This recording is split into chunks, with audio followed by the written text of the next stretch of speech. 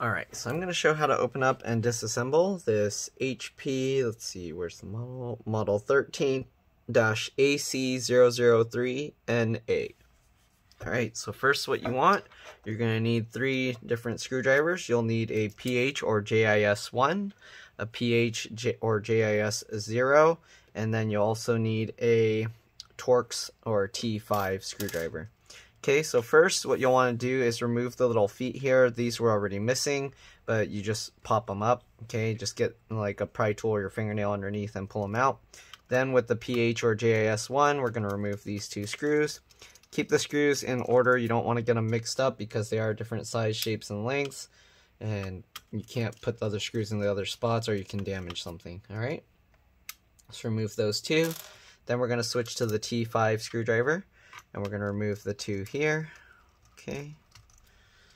On this one, the customer actually changed their battery, and then they left one of the screws loose. It rolled around inside, and then it actually damaged the battery. So you want to be very careful, or it damaged the SSD. So we actually replaced the SSD on this one.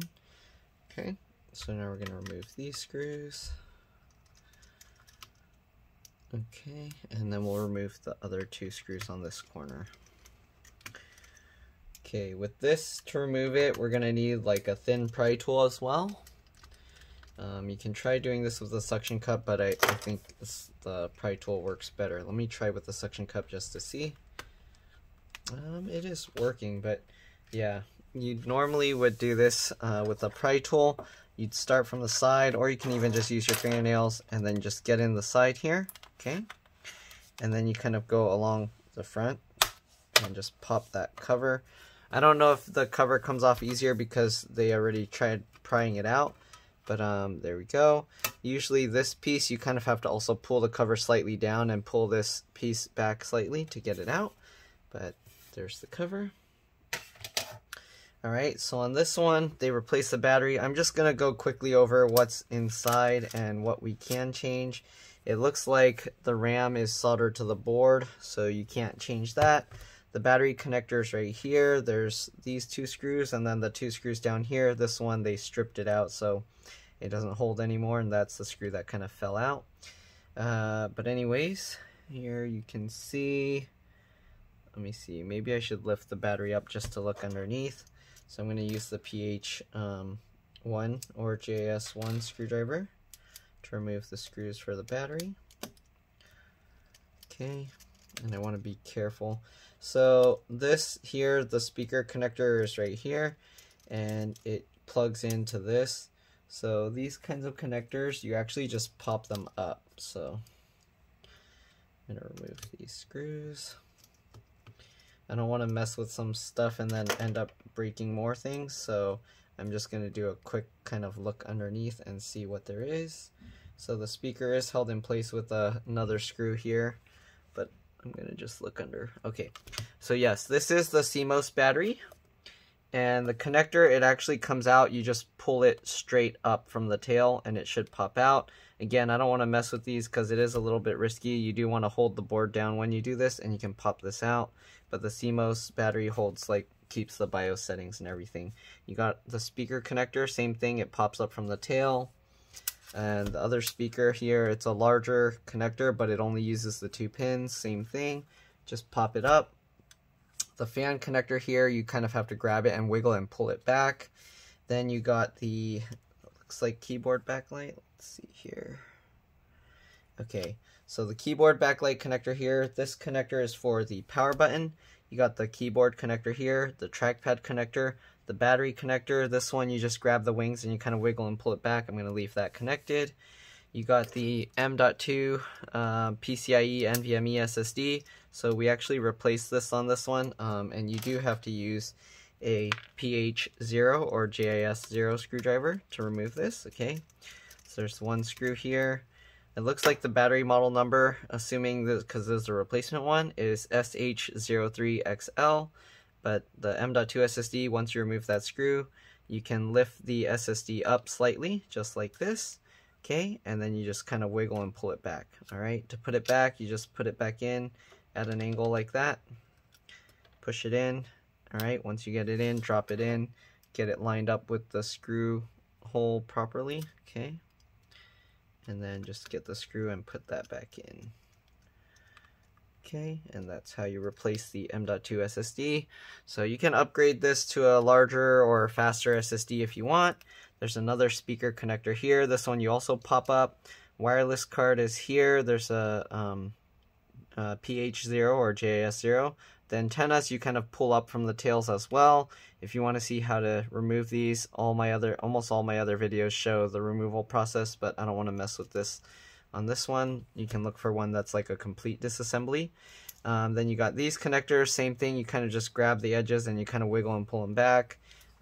This looks like for the touchscreen and probably the webcam, I think these go. Actually, one might be for the fan. This one might be for the fan. Okay, and then this small one looks like for the touchscreen and the camera.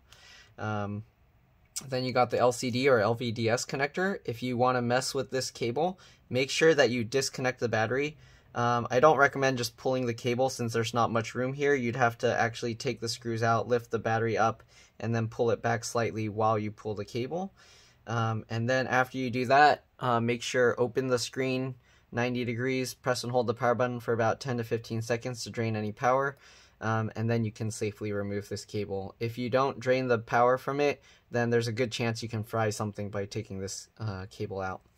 Alright, then you got another little connector here. I'm not sure what this 2-pin connector, oh, there's another speaker there. And then you got this cable here for the USB port and the headphone jack. The fan looks like you can remove it just by taking out these screws. But that's pretty much all I'm going to show in this laptop. So I'm going to put these screws back in. Okay. So I know it was just kind of a quick tutorial inside, but hopefully this video will help you guys anyways. If it did, please like and subscribe. Help others find my videos. Again, if you need more detailed instructions on how to disconnect any of these things, please watch my other videos. I show a bit more detail how to disconnect things, and I kind of like explain more. So yeah, but other than that, thank you for watching. I'm just going to put the cover back in. So the cover on the back has these little extended parts, so you actually have to put that in first.